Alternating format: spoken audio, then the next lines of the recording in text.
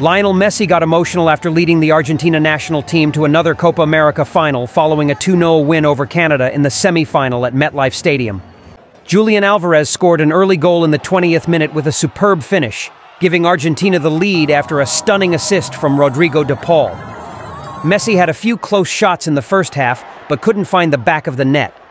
The Argentine captain finally scored his first goal of Copa America 2024 in the second half, after a strike from Enzo Fernandez, with Messi being in the right place in the box to score with a slight touch. Messi has now scored at least one goal in 6 Copa America tournaments. Defending champions Argentina will play their 3rd consecutive final in the major tournament and will now face either Colombia or Uruguay in the final of Copa America 2024.